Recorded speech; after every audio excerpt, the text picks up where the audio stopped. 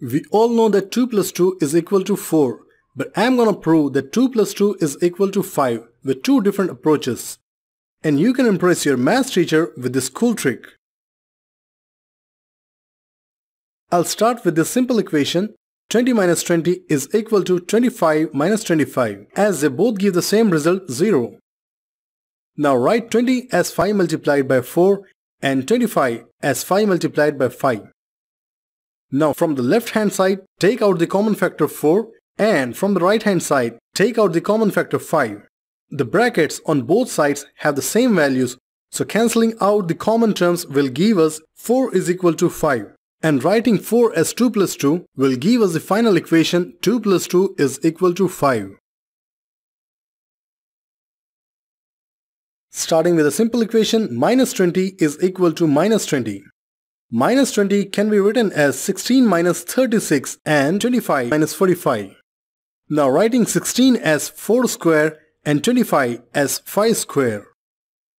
Writing 36 as 4 multiplied by 9 and 45 as 5 multiplied by 9. And adding the fraction 81 by 4 on both sides. Now in the second term, multiply by 2 and divide by 2. The same way on the right hand side, in the second term, multiply by 2 and divide by 2. And now on both sides, we'll write 81 by 4 as 9 by 2 whole square. On the left hand side, we have 4 square minus 2 times 4 multiplied by 9 by 2 plus 9 by 2 whole square, which is in the form of a square minus 2ab plus b square, and that's equal to a minus b whole square. That is 4 minus 9 by 2 whole square. The same way it can be represented on the right hand side as 5 minus 9 by 2 whole square.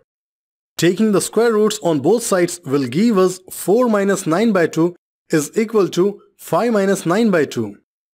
After cancelling 9 by 2 on both sides, we'll have 4 is equal to 5. And writing 4 as 2 plus 2 will give us the final equation 2 plus 2 is equal to 5. So, did you figure out the mistake in both the methods?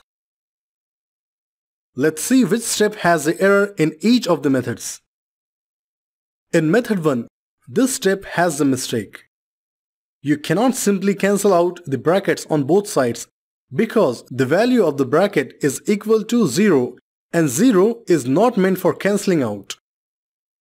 On multiplying, it will make both the sides as 0 and now the equation is balanced. In method 2, we took the square root on both sides, which is the wrong step. Square root must be taken with a plus minus sign.